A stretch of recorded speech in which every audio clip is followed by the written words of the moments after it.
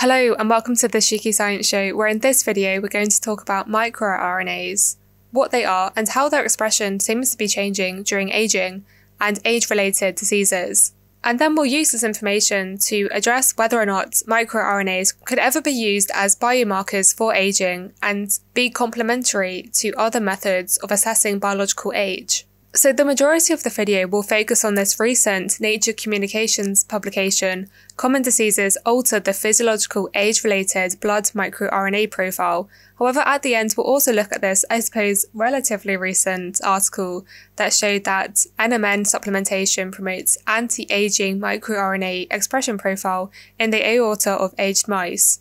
And so this latter paper relates a bit more to the question about whether or not microRNAs could ever be predictive of biological age and help in the assessment of whether or not anti-aging supplements are effective.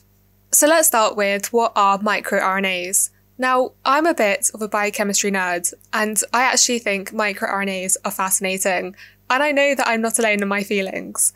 So what do they actually do then? Well, microRNAs, as somewhat suggested by their name, are RNA molecules, and they act in the post-transcriptional downregulation of gene expression.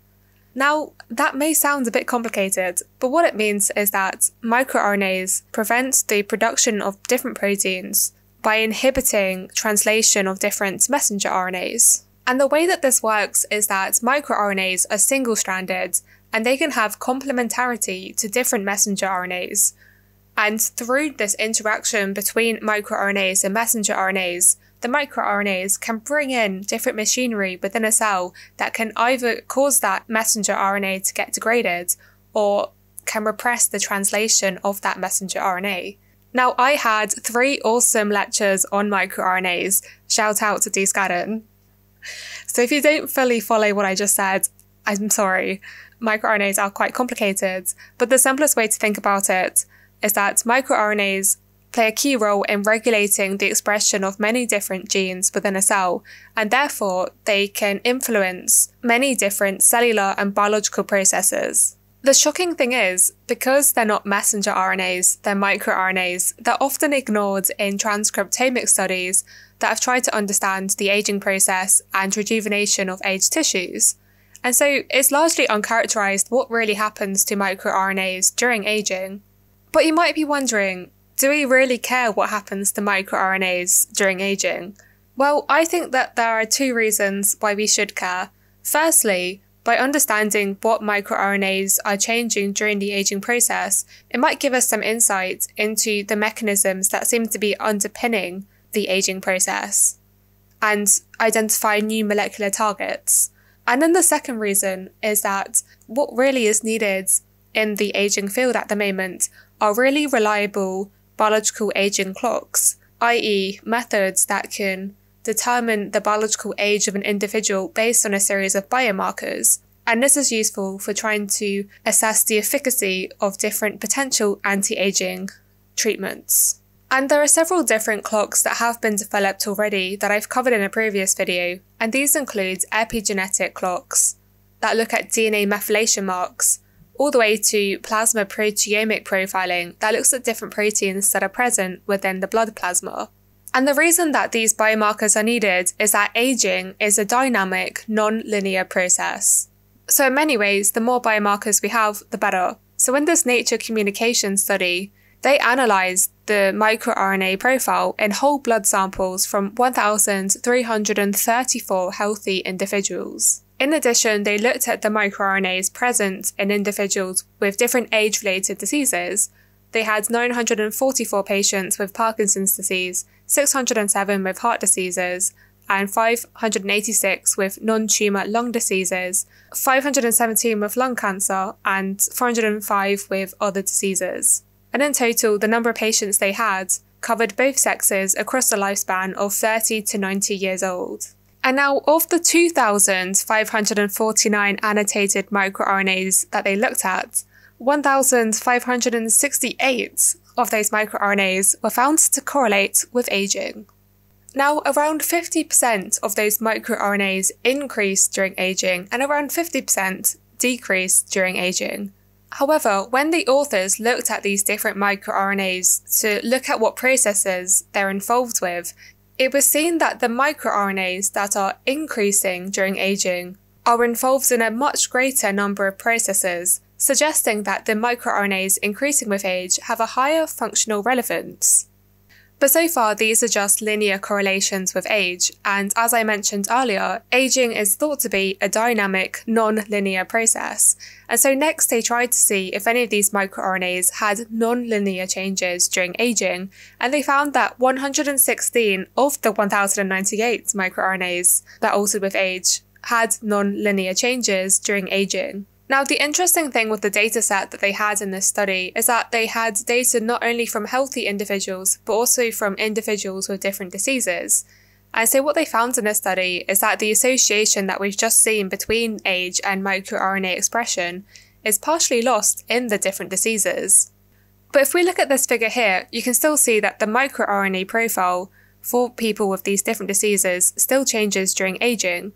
And I think it's actually quite clear here, but as demonstrated later on in the study, because the microRNA profile changes for different diseases during aging, it suggests that if microRNAs were ever going to be used as biomarkers for different diseases, then there should be different biomarkers for younger people as opposed to older patients.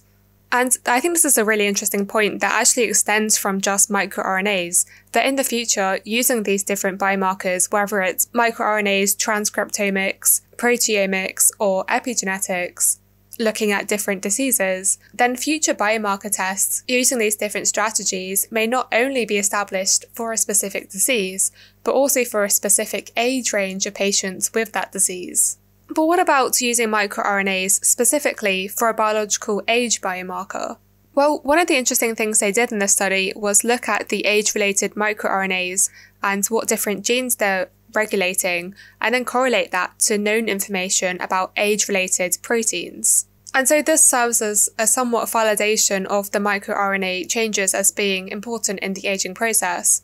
But moreover, a 2017 publication also tried to look at age-associated microRNA expression changes in human peripheral blood, and they developed a linear model that they referred to as microRNA age that used 80 of these microRNAs, and it correlated modestly with predicted age from DNA methylation and mRNA expression, suggesting that microRNA age may complement mRNA and epigenetic age prediction models. So given that this Nature Communication study also identified non-linear changes within the microRNA expression, there seems like there could be potential of developing a potentially more accurate microRNA age that could either be used alone as a biological age predictor, or as they say in this paper, could be used in combination with other biomarkers. And then this finally brings us on to the last study that I'm going to talk about today, which is NMN supplementation promotes anti-aging microRNA expression profile in the aorta of aged mice, predicting epigenetic rejuvenation and anti-atherogenic effects. So the aorta is the main artery that carries blood away from your heart.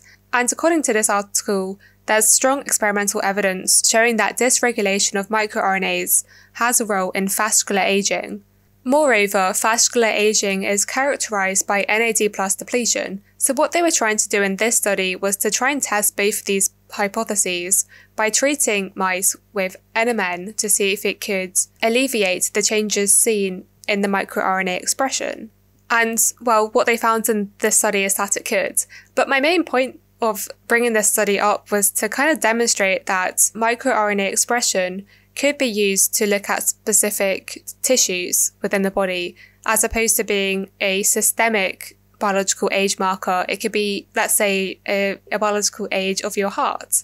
And I don't know, I've never really thought about it, but maybe there could be different biological ages for your different organs. And so you could have, let's say, a biological age of 50 for your whole body, but your heart might be 60, your skin might be 45. That idea has literally just come to my head. But it could actually be more informative to have it for different tissues and then to use different supplements to target different tissues individually. But I think I'm getting a little bit distracted, but I think it's pretty cool. Anyway, I hope this video has taught you about microRNAs that I think are super cool. and shown you that they do seem to be changing with aging, and that this information could be exploited both to further understand the biochemical underpinning of the aging process, but also to potentially be aiding in the use of biological age biomarkers. So as always, I hope you've learned something, and thanks for listening.